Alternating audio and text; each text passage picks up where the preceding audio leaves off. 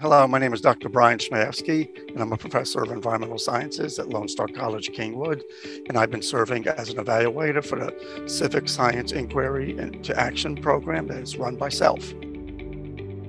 As a practicing environmental scientist who also teaches, what's important about this project is engaging students in civic service, particularly related to environmental issues. And particularly, we're finding out that at middle school, high school level, this is a time where we need to capture students' interest in science and teach them how to apply science, and particularly so for students that are underserved, like a lot of the students that I teach, because they have an acute awareness of their environment and they really don't know what to do about it. So this program, this project gave the students the tools to be able to be heard. And the biggest part of that is literally collecting data, making things real, measurable, and that is such an important workforce skill.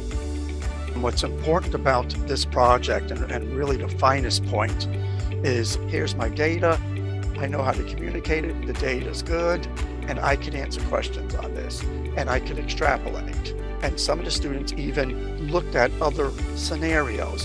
How could I apply this to water? How could we now clean this up? And that was the neatest thing to see, where students were now researching, can we clean this up in an inexpensive, sustainable way? And they really use the term sustainable as much as that in a way that we could afford and that anybody can do. I grew up in an environmental justice situation in New York City housing projects. And I know we didn't have programs like that as a kid. So we just lived with the pollution. We had a lot of anger. We had a lot of we could do nothing about it attitude. And even if we thought about there was something we can do, we knew our voices would be heard. This project gave the students the tools to be able to be heard. The teachers and students that I talked to during the evaluation process, they were talking about continuing this. And they were forming collaborations with each other and even wanted to spread this throughout their schools or to other schools within their district. And that to me is success. And I've seen lots of teacher workshops take place, and this one just had so much added value.